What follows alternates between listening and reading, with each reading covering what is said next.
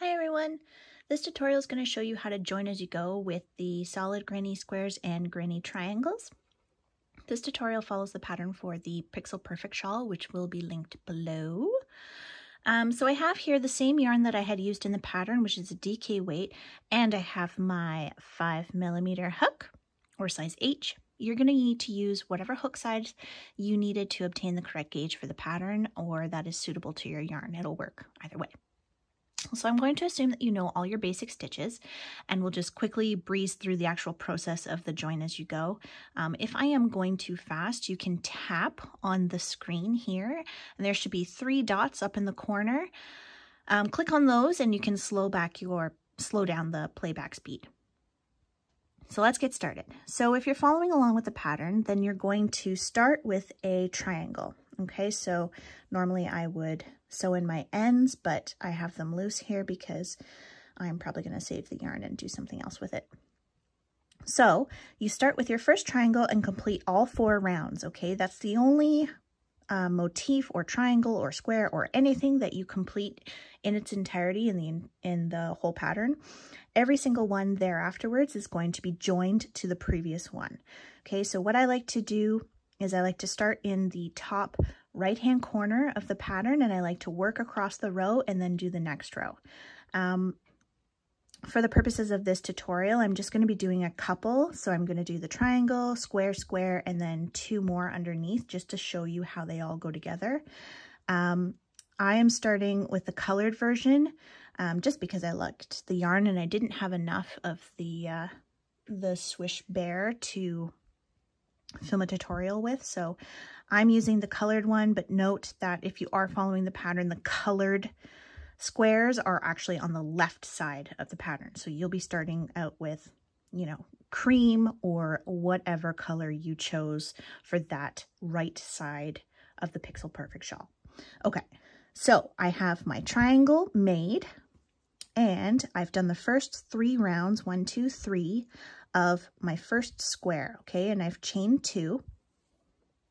And now I'm ready to join it to my first triangle here. Okay, so what we're going to do is we're going to work to this first corner here. So I'm just going to complete this granny cluster by putting 2 double crochets in there. And then I'm going to do the first half of this corner. So I'm going to do 3 double crochets. And then I'm going to chain 1. Okay, now I'm going to join to the bottom corner of this triangle. So in the bottom corner of this triangle, you will notice that there is 3 double crochets and a chain 3 or a double crochet. You're going to join in between those last 2 here, okay?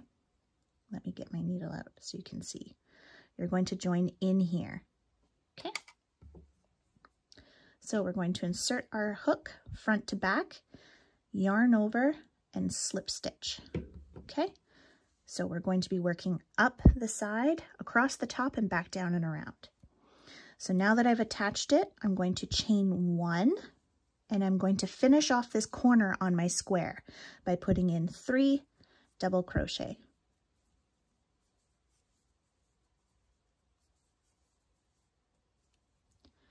Okay. Now I'm going to work by slip stitching this square to the triangle up to the top. So in my next space over here on my triangle, I'm going to insert my hook front to back and slip stitch together. Then I'm going to complete the 3 double crochets needed on my square.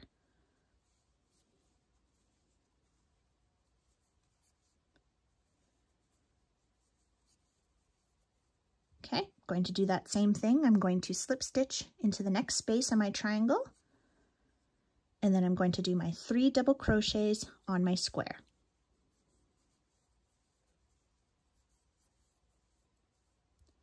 Into the next space between your clusters here on the triangle, slip stitch, and then we're going to work the first half of this corner. Okay, so we're going to do 3 double crochet, 1, 2, 3, chain 1, and then you're going to slip stitch into the corner of the triangle and chain 1 again.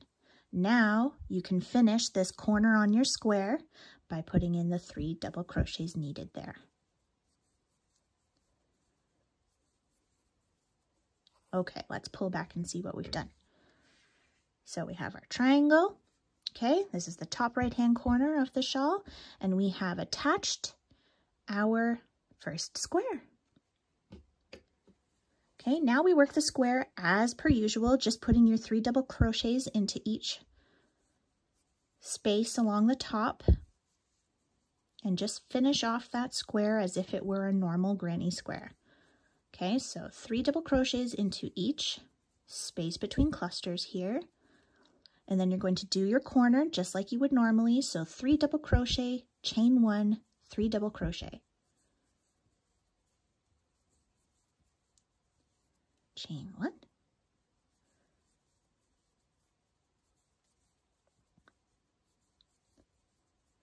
okay, into the next space you work your 3 double crochet.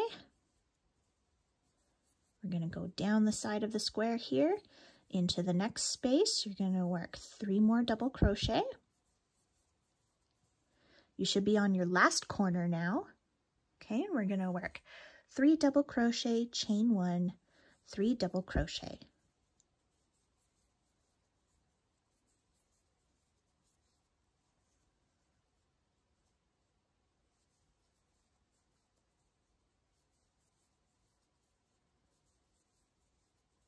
Okay, you should have 1 space to fill on this side. You're going to put 3 double crochets into that space. And then you're going to join your round with a slip stitch into the top of the first double crochet, not into that chain 2. All right? Join and fasten off. So if you look at your square, there you have it. The first 2 joined together. Okay. Now I have my next square already done 3 rounds. I should mention that if you're using a hand-dyed yarn, for mine I needed 4 skeins. I caked up all 4 skeins and I mixed them up. So I did a motif from one skein and then a motif from another skein, and I mixed them all up because there was a lot of variation. So you can see here that this square is very green compared to this square, which is purple. They were all the same colorway, but it's a hand-dyed yarn, so you're going to get lots of variation depending on what kind of color it is. So I wanted to make sure that it kind of had an even look to it. I didn't want the top to be like completely purple and then for the next little bit of my shawl to be like all green colors. So I mixed them all up and I made sure that I was using all 4 of my skeins evenly. Okay, so that's just something to keep in mind. If you're using a hand-dyed yarn for yours, you should cake them all up and use them at the same time. Okay, so we're about to join our next square right along here. Okay, so I'm going to do the same thing I did with the first one, the exact same process. Okay, I'm going to complete my cluster here by putting in 2 double crochets. And then I'm going to do my first half of the corner. Okay, so I have 3 double crochets, chain 1. I'm going to join into the bottom corner of this square here. So I'm going to find my chain 1 space. There it is. I'm going to insert my hook front to back. Okay, making sure that your yarn is behind, and slip stitch together. Chain 1. And then you're going to finish off this corner by putting in 3 double crochets.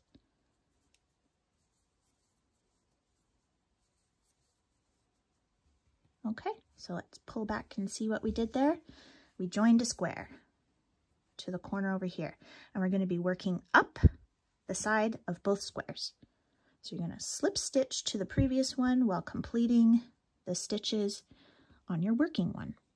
So in the next space between clusters, I'm going to insert my hook from front to back, yarn over, and slip stitch those together. And then in my next space here, I'm going to be working 3 double crochet.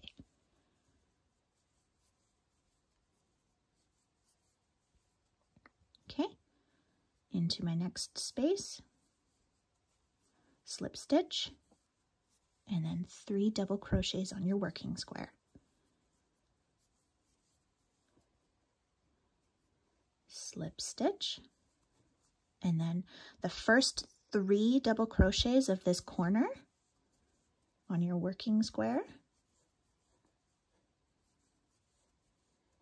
chain 1, and then you want to slip stitch it into your shawl here in this top corner, chain 1 space, okay, and then chain 1, and you can finish this corner and the rest of the square as per normal or as per usual. So you put in your 3 double crochets to finish off that corner.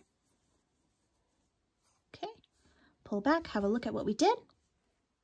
Okay, so that is joined completely, and now you can finish the round, the remainder of the square. So I'm just going to work along with you guys. Might as well.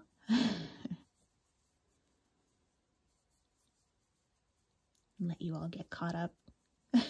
Because I know someone's going, oh, you're going too fast. And it's okay to pause the video. I get it. It's very, very okay to pause the video. Get caught up and then continue on.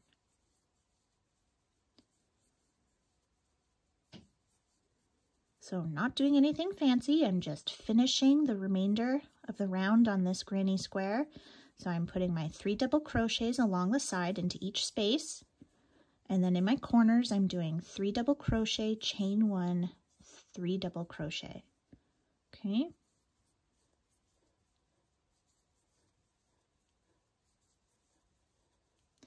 I have one more space here to do. And then I'm going to join the round by slip stitching into the top of the first double crochet, not into that chain 2, okay? Get in there. There we go. And then you fasten off. And weave in those ends as you go. I mean, if you want to torture yourself and do it at the end of your project, that's entirely up to you, but don't recommend. I am not doing them as I go, just because I'm probably going to take all of this out and save the gorgeous yarn for another project or a scrappy blanket or something, because can't let that go to waste, can we? No, sir. Okay, so you're going to continue on adding all of the squares following the pattern along the top row of your shawl. And then when you're done doing that, exact same way that we did these ones, we're going to join our next triangle down here. So we kind of have to flip it a little bit. Okay, we have to flip it upside down for a moment here. And I've got the first 1, 2, 3 rounds of my triangle. Okay, it goes like this.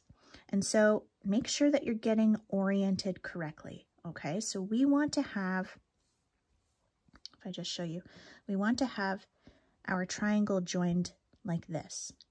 Okay, so I just find if I flip my work a little bit, it makes it a little easier. What we want to do is make sure that we always join into our diagonal corner. Maybe it will be better if I show you this way. I always want to join my yarn in the diagonal corner. Okay, so you want to find 1, 2, 3. That was your granny cluster, okay, on your triangle. And then there's that extra double crochet or the chain 3. Okay, and you want to join in that space. That's technically your corner on your triangle. Okay, so you're going to slip stitch there, chain 1, and then you're going to work your triangle as per usual. Okay, so we're going to put our 3 double crochets into that space between the chain 3 and the first double crochet. Okay, can you see that there? So I've put my 3 double crochet in there. And then I'm going to slip stitch to the next space over here and then work 3 double crochets on my triangle.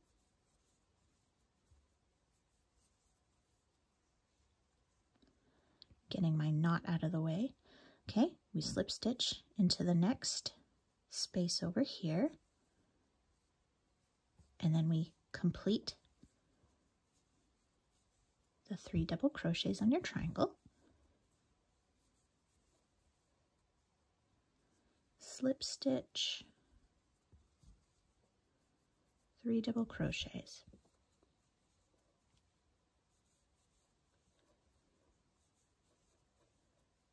Then we're going to chain 1 because we're at the corner here, okay? So we've done the first half of our corner, and we're going to go into the diagonal square, okay? Slip stitch into that diagonal square and chain 1. Then we're going to finish off the 3 double crochets in the corner of that triangle, or the peak of the triangle. Okay, and then you just complete your triangle as usual, putting 3 double crochets down the side of it. Okay, and I'll put another 3 in this space here. And then when I get here, I'm just going to do 3 double crochets in that last space that we have here. So my 3 double crochets. And then we need that 4th one that acts as the chain 3, or that keeps our sides nice and straight. Okay, and then you fasten off.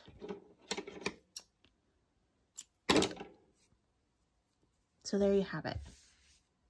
Okay, now you can actually start to see it form.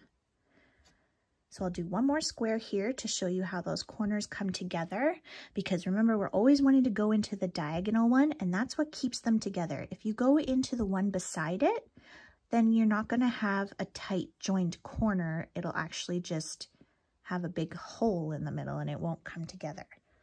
I don't know if you can visualize that or not, but you'll know if you do it because your shawl will come apart. So you always want to go into the diagonal. That's the most important part. So I have here, let's push this to the side here. I have here another 3 rounds on my square. We're going to finish this cluster here with 2 double crochets and then the first half of this corner. So the exact same way we've done all the other squares up until this point, chain 1, and we want to join into our triangle. The corner of our triangle is actually the space that we create in between our 3 double crochets and that last one there, okay? So we join in between there, and then chain 1,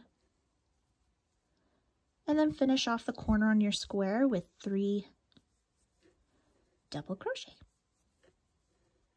Now we're just going to work straight up the side of this triangle here by slip stitching to the triangle and working our 3 double crochets in the next space on the side of the square.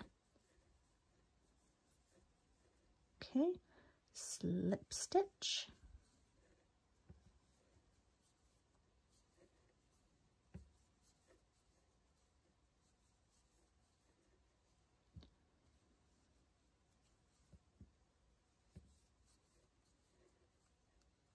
We're going to do the first half of this corner here with 3 double crochets, chain 1, and now we're going to go into the diagonal square.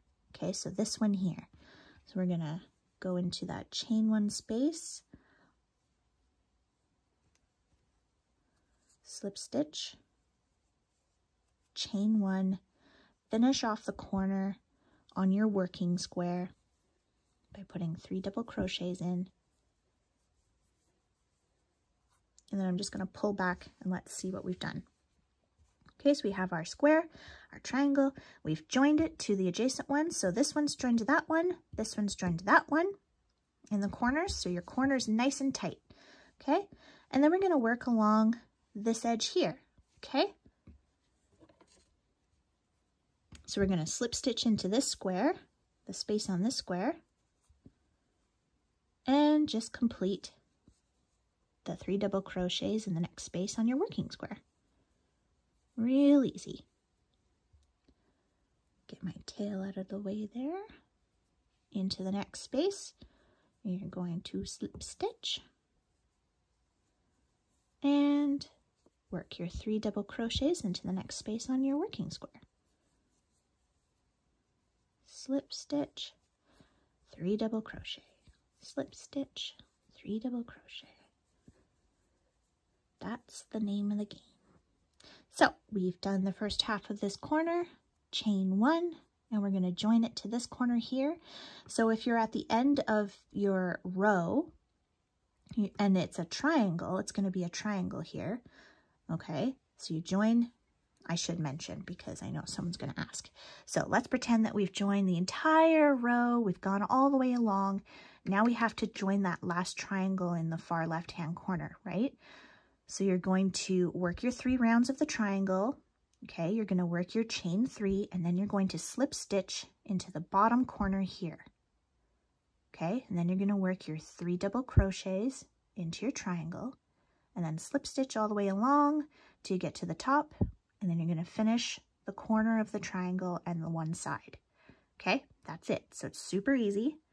And then on the last row, you're going to be joining to the bottom, technically to the bottom of a triangle.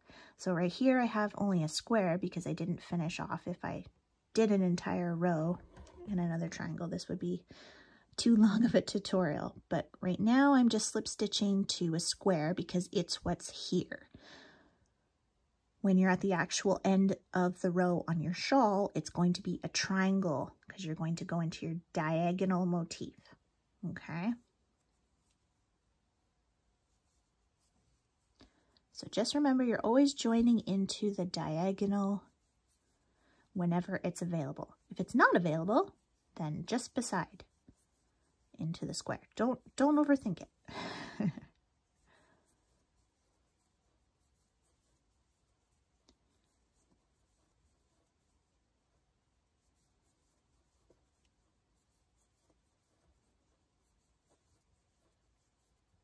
So I'm going to finish off this square, doing the same thing I did in all of them. So 3 double crochets in each space. In your corners, 3 double crochet, chain 1, 3 double crochet. So I'm doing my last 3 here, and then I join my round with a slip stitch into the top of that first official double crochet, not the chain 2. Okay, and then cut your yarn. So there you have it. You should be able to complete the entire shawl now with the information that I just showed you. All right, remember that the next row you're going to be going in one square and it'll be a triangle down here.